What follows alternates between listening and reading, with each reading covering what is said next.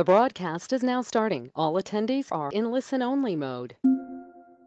Hello everyone, welcome to the free Salesforce career guidance by Interlogic, and let us start the lesson of today on the topic, some important topics of Salesforce.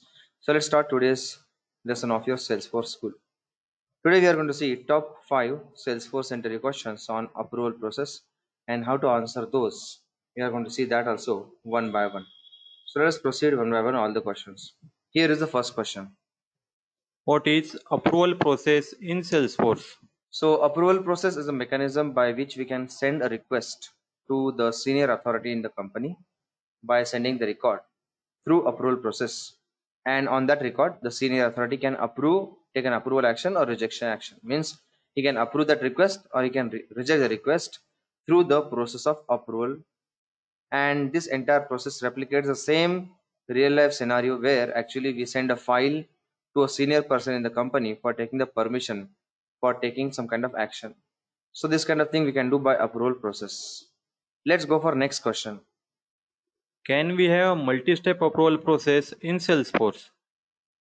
We definitely have the facility of multi-step approval process in Salesforce, and this way we can actually take the approval from multiple hierarchy in the organization, like CEO, assistant of CEO, and the vice president, or project manager or team lead.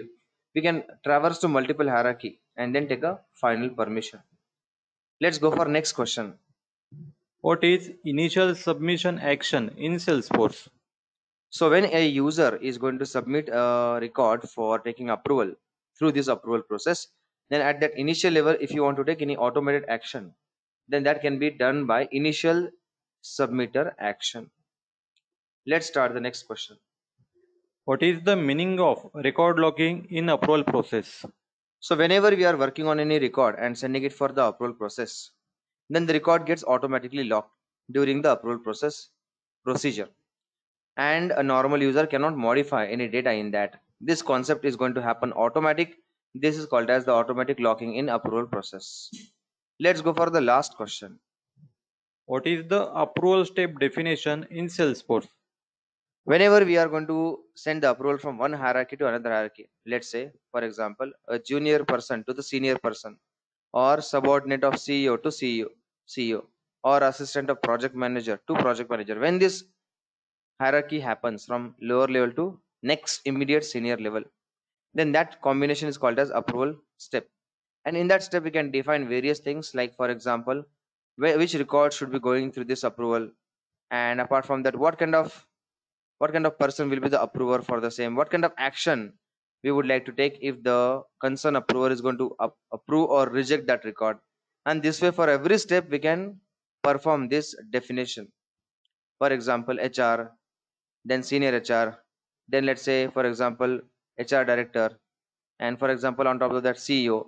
So like this we can have step by step multiple approach of completing the approval in the business, and that is possible by approval step definition. All right guys, so that's all with the 5 important approval step and approval process related questions.